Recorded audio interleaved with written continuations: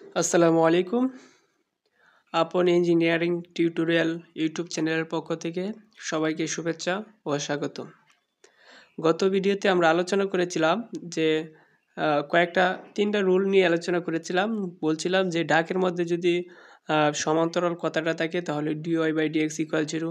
যদি লম্ব কথাটা উল্লেখ থাকে যে x অক্ষের উপর লম্ব কথাটা, এতটুকু কথা যদি উল্লেখ থাকে তাহলে আমরা dy/dx = ইনফিনিটিভ এই কথাটা আমরা লিখতে পারবো। ঠিক আছে, তাহলে আমরা বরাবরের মতো অঙ্ক করি। যে গিভেন দেওয়া আছে y =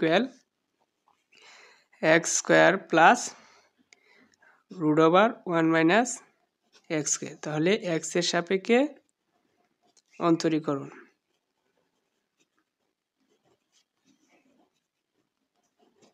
অন্তরীকরণ করে পাই। তাহলে অন্তরীকরণ যদি করি তাহলে y d/dx y = কি ddx x² প্লাস √1 - x²। তাহলে এটা করলে হয় dy/dx = তাহলে আমরা আগে দিয়ে নিই সবাইকে dx x² প্লাস আছে গুণ আকার আছে যেহেতু ddx 1 - x²। তাহলে দেখো যে এখানে হয় dx, এখানে কি আমরা একটা সূত্র জানি ddx x⁴n x⁴n-1। এইগুলো কিন্তু বারবারই আসতেছে। ঠিক আছে, আমি যতগুলো ম্যাথ করতেছি ঠিক সেম সূত্রগুলো আসতেছে। একটা ম্যাথ যদি কয়েকবার প্র্যাকটিস করো তাহলে তোমরা এই ম্যাথ করার থেকে সূত্রগুলো শিখে ফেলতে পারবে। ঠিক আছে, তাহলে আমরা 2টা সামনে আসবে x2 - 1 অর্থাৎ কি 1ই পাওয়ার। তাহলে আমরা লিখলাম না, দেখো 2 - 1 অর্থাৎ কি পাওয়ার 1 থাকবে। পাওয়ার 1 তো আর লেখার প্রয়োজন নয়। তারপরে দেখো আবার x-কে করলে 1ই হয়, সেহেতু আমরা করলাম না। যে প্রথমে কি পাওয়ারের কাজ, প্রথমে ddx-টা পাওয়ারের কাজটা করছে, তারপরে ddx-টা x এর কাজ করব, x এর করলে 1, ঠিক না? তো এইগুলো আমরা পূর্বে ভিডিওতে অনেকবার বলেছি, অনেকবার করছি, ছাইড পরে দেখিয়ে দিয়েছি। তারপরে দেখো ddx, আমরা একটা সূত্র জানি যে ddx কি √x, সূত্র কি 1/2 √x, সূত্র তো এটাই নাকি 1/2 √x, এটা তো আমরা জানি। তাহলে দেখো এখানে √x হিসাবে আছে এই সম্পূর্ণটা। ঠিক আছে, এই সম্পূর্ণটা x হিসাবে আছে। তাহলে আমরা লিখতে পারি 1/2 √x, x কি 1 - x। এটা কার কাজ গেল? √এর কাজ গেল। ঠিক আছে, এইগুলা কিন্তু আমি বলেছিলাম যে যার ক্ষমতা বেশি সে আগে কি খাবার খাইবে। আমি একটা অনুষ্ঠান দিয়ে গল্প বলে অধ্যায়গুলো বুঝাচ্ছি। যারা দেখো নাই সপ্তম অধ্যায়ে প্রথম পাঠ এবং দ্বিতীয় পাঠ দেখে আসো, তাহলে অনেক সহজভাবে এই ম্যাথগুলা বুঝতে পারবা, এই অন্তরীকরণটা। ঠিক আছে, তারপরে আমরা ddx √এর করলাম, তারপরে করব ভিতরেরটা √, ব্যতীত যেটা আছে সেটা। তাহলে 1 - x²। কিছুক্ষণ আগে আমি একটা কথা বলেছিলাম, এই পাশে তো সেম হবে, যে এখানে হচ্ছে 2x, এটা গুণ অবস্থায় 1 আর উপরে পাওয়ার থেকে 1 প্লাস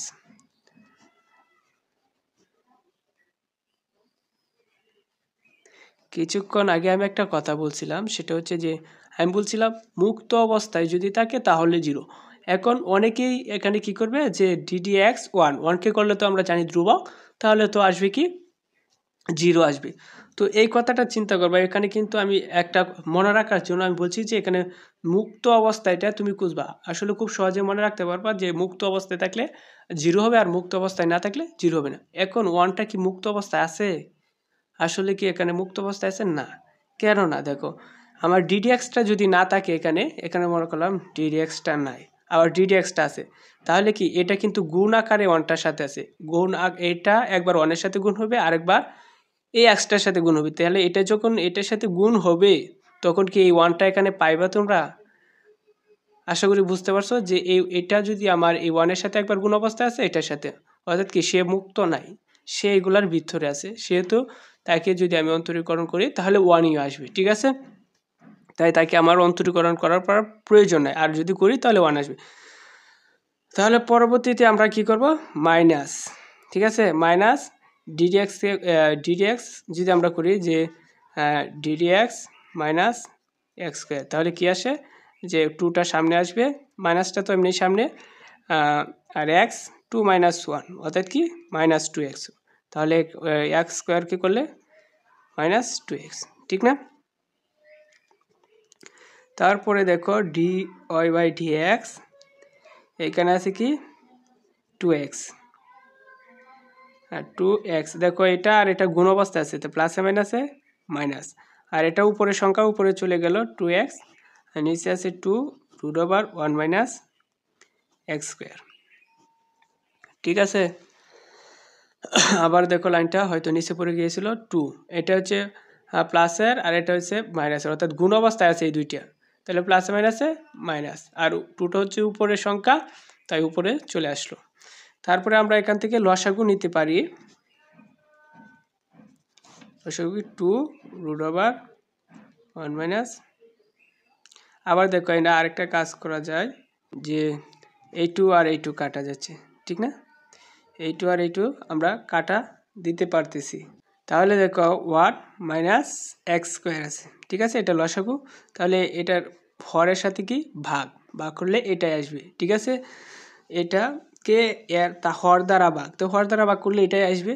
তারপরে দেখো লবের সাথে গুণ, তাহলে 2x root over 1 minus x square, minus আছে মাইনাস, এটা ভাগ করলে 1, তাহলে শুধু x। আশা করি এতটুকু বুঝতে পারছো। দেখো একটা কথা, যে লবটা যে কোনো আসুক না কেন, এটা আমাদের মাথা ঘামানোর কোনো চিন্তা নাই, কারণ আমরা ডাক থেকে জেনে এসেছি সেটা হচ্ছে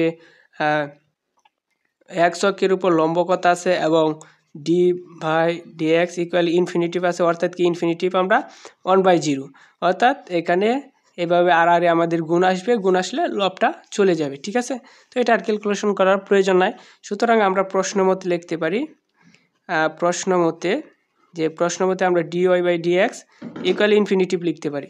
তাহলে দেখো এখানে D Y by D x এটা আছে, তাহলে এইটা ইকুয়াল আমরা ইনফিনিটিভ লিখতে পারি, তাহলে 2x root over 1 minus x square minus x, এই পাশে আছে root over 1 minus x square, এই পাশে লিখতে পারি আমরা ইনফিনিটিভ, ঠিক আছে, তাহলে ইনফিনিটিভটা আমরা সরাসরি লিখে দিই 1/0। এখন দেখো আর যদি গুণ করি, এটা 0 সাথে গুণ হচ্ছে আর এটা 1 এর সাথে, তাহলে কি হয় 1 মাইনাস এক্স স্কোয়ার ইকুয়াল 0, ঠিক আছে, তাই আমার এটা চিন্তা করার কোনো প্রয়োজন আছে, কারণ এটা নিচে 0 সাথে গুণ হয়ে গেছে। তারপরে দেখো আমরা কি করব, উভয় পক্ষে বর্গ করব, বর্গ করলে 1 মাইনাস এক্স স্কোয়ার 0, অর্থাৎ লিখে দিলাম তোমাদের বোঝার শর্তে, উভয় পক্ষে বর্গ করে, ঠিক আছে। তারপরে দেখো এক্সটা ওই পাশে গেলে minus x square equal minus 1, উভয় পক্ষে একই জাতীয় জিনিস বাদ দেওয়া যায়, 2টা মাইনাস বাদ, তাহলে এক্স ইকুয়াল স্কোয়ারটা ওই পাশে গেলে রুট ওভার 1 হয়, তাহলে প্লাস মাইনাস 1, অর্থাৎ কি রুট ওভার 1 মান প্লাস মাইনাস 1, ঠিক আছে। তাহলে আমরা আবার কি এক্সের 2টা মান পাইলাম। আর একটা কথা বলছিলাম যে প্রথমে যেটা দেওয়া থাকবে এটাকে আমরা 1 নং ধরে নেব, ঠিক আছে। তো আবার কোনো ক্ষেত্রে তোমাদের আচ্ছা এটা পরে বুঝাইতেছি যে এইটুকু বুঝছো কি না, একটা স্ক্রিনশট নিয়ে নেবা, স্ক্রিনশট নিয়ে তারপর চিন্তা ভাবনা করবা, যদি না বুঝো আবার ভিডিওটা দেখবা, ঠিক আছে, তাহলে সহজেই বুঝতে পারবা। তারপরে দেখো আমাদের কি আছে যে ওয়াই এক্স স্কোয়ার, এটা ছিল 1 নং 1 মাইনাস এক্স স্কোয়ার, আর আমরা এক্স ইকুয়াল পেয়েছিলাম প্লাস মাইনাস 1, ঠিক আছে, তাহলে এটা ছিল 1 নং। সুতরাং এই লাগা এই পর্যন্ত বাহির করে তারপরে আমরা কি করব যে এক্স ইকুয়াল 1 1 নং সমীকরণে বসি, 1 নং সমীকরণে